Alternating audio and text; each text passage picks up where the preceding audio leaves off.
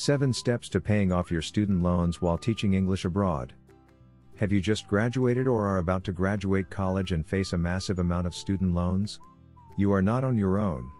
In the United States alone, the national student debt totals over $1.4 trillion this year. This number means that the average graduate in the US owes $17,000, and this number is rising year after year. When you are this much in debt, you can't possibly think about moving abroad, or can you? In fact, thousands of graduates every year head abroad to teach English in order to pay off their student debt, and most of them are debt-free much faster than if they stayed at home. Here are 7 steps to paying off your student loans while teaching English abroad. Step 1. Get a TEFL certificate. I know what you are thinking. How is getting an expensive TEFL certificate helping to pay off your loans? The simple fact is that teachers with a TEFL qualification earn higher salaries, and the cost of the certification course is often paid back after your first or second paycheck.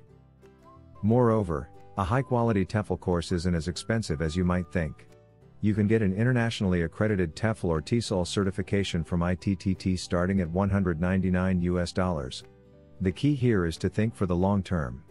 If you go abroad to earn money and to pay off your student debt, you might as well make the most amount of money possible, right? A TEFL certificate will give you access to higher paying jobs and help you to be debt-free much faster. Step 2. Find a teaching position abroad. Once you hold your TEFL certificate in hand, it's time to apply for jobs. ITTT graduates have access to lifetime job support and benefit from our network of schools and recruiters worldwide. The highest paying TEFL jobs are often found in the Middle East and parts of Asia, so if your goal is to pay off your debt as quickly as possible, these regions are a good place to start.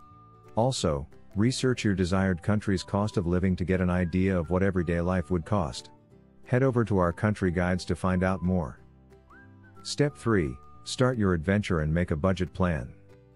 A lot of employers around the world offer attractive benefits, such as paid airfare, free healthcare, and year-end bonuses to their teachers.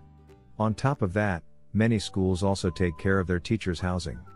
This is great as it allows you to put money that you would otherwise have to spend on these things towards your student loans. Since it's easy to get distracted after a new paycheck, it's essential to set up a budget and stick to it. Once you have figured out your average expenses in your new environment, set up a budget plan focusing on how much money you want to save after every paycheck. How much of your salary will go towards fixed expenses, cell phone, internet, transportation, utilities, etc.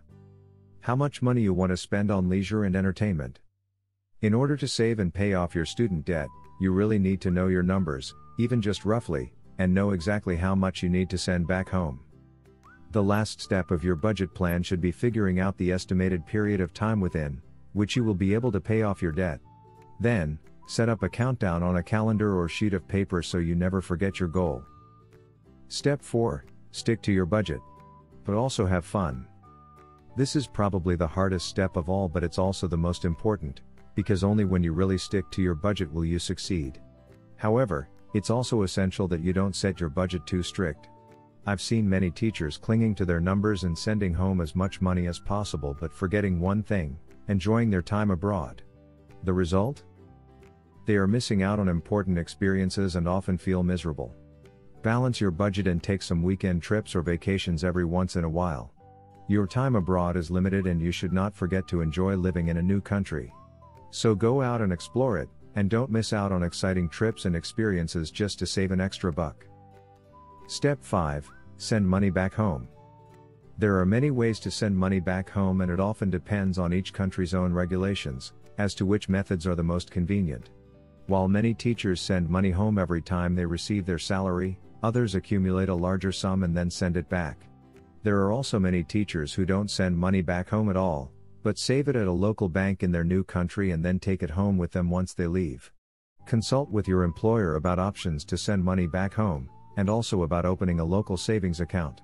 You can also ask your coworkers and fellow expats, as some of them are likely to be in the same position as you. Step 6. Collect bonuses and severance. After completing a teaching contract, many teachers receive an end-of-year bonus and also a severance in some countries.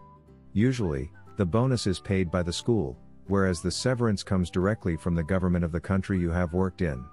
The former is generally paid to you with your final paycheck, whereas the latter is often sent to your bank account back home within a couple of weeks of completing the contract. Depending on your contract and teaching location, the bonus and severance can amount to several $1,000s, so be sure to collect this money that's rightfully yours or arrange for it to be transferred to you before you leave. Again, your employer and coworkers will usually know how to proceed with this in your specific country. Step 7. Say goodbye to student debt. Stick to the 6 previous steps and you will be able to pay off your student debt. Many teachers pay off their debt within 1 or 2 years of teaching, and they all can tell you that it feels damn good. Therefore, many teachers encourage others to follow the same path and head overseas to teach English in order to pay off their debt. It really works, plus, you get paid to live abroad, experience a different culture and gain valuable skills along the way. Now, you are ready to start actually saving money by continuing to teach abroad, or you can head back home and start an exciting career putting your new learned skills to use. Whichever path you choose, your former classmates will admire you for paying off your debt so fast and will probably regret they didn't teach English abroad themselves. Are you ready to teach English abroad? These 7 simple steps will make it a lot easier to navigate your way through paying off your student debt while teaching English abroad. Thanks so much for watching. We are ITTT, the leading provider for TEFL and TESOL training courses. If you liked this video, please subscribe by clicking that button down here and click on any of the videos here on the left for more interesting teaching tips for getting certified to teach English abroad and online.